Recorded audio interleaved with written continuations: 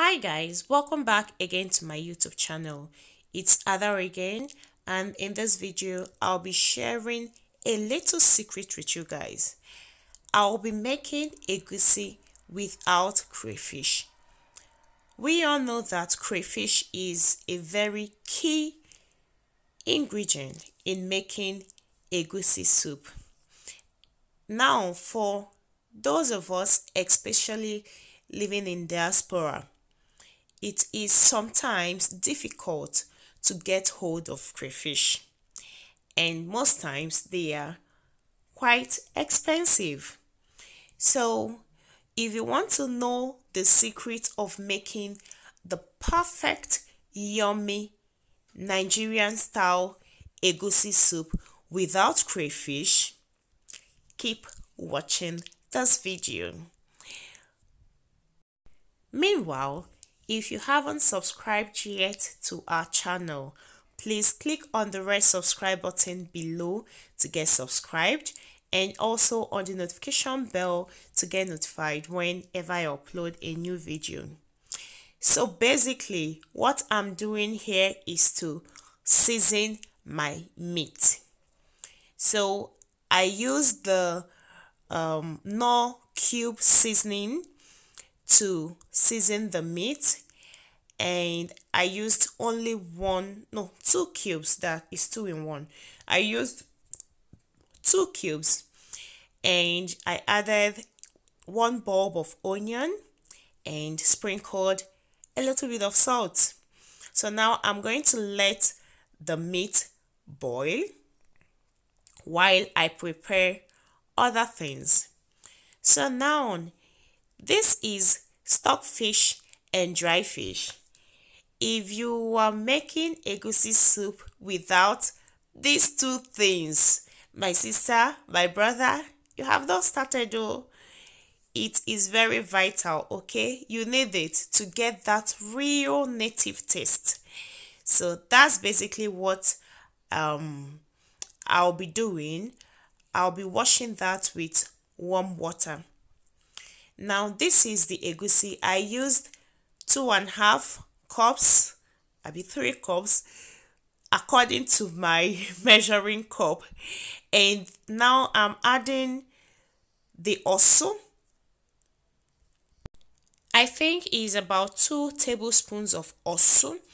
Now I know a lot of people use ofo as a thickener in making their egusi soup, but personally I prefer using osu just because it gives me the perfect texture. Okay, I think that ofo is a little bit slimy after making the egusi, so I really don't like the texture, so I use osu in making mine. So now this is shrimps. Okay, I'll be blending these shrimps with some pepper. I know you might be wondering, what is she doing with shrimps, my dear? Could this be our secret ingredients? I don't know.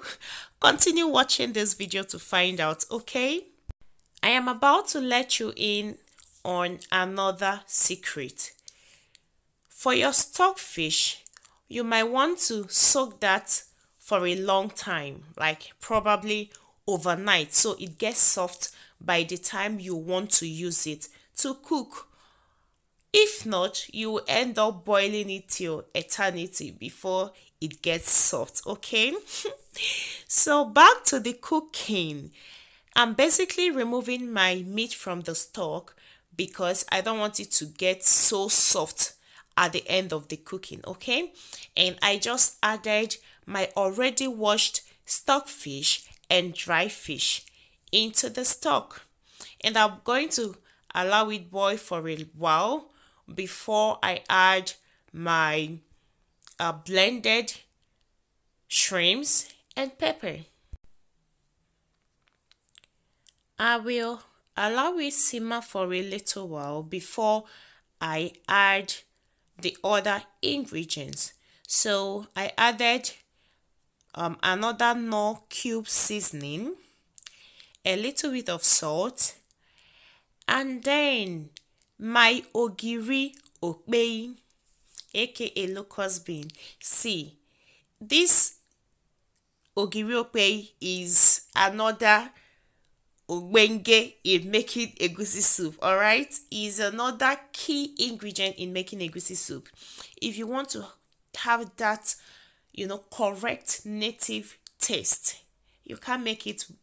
You can't make egusi soup without using ogiri okpei. All right, so basically, I brought it out from my freezer, so it was really hard. I had to cook it a little bit to get soft, then pounded it, and now I'll have to add it back to the soup, to the stock. You don't have to go through this process if yours is in the fridge or is still like fresh. You bought it fresh. I just went through this whole process because I brought it out from my freezer, so it's really not necessary, or else it is necessary. So guys, yes, now our egusi soup is gradually taking shape. So I'll be adding red oil to the stock, all right, and I'll let it boil for a little while. Then add a little bit of water and our already mixed egusi. I know some people or a lot of people prefer to fry their egusi, but this is also another way of making egusi, and try this method. I'm sure you're gonna love it. All right, so this is the way I make my egusi, and it always comes out perfectly well. Another tip on using this method, you have to allow your egusi to cook properly, otherwise it will taste raw. Okay, so I just added uziza leaves. All right, the taste is just so different when you make your egusi with uziza leaf. Just a little bit, don't add too much, or else it's going to spoil the whole thing. Just a little sprinkle of uziza leaf in your egusi, and the taste is divine.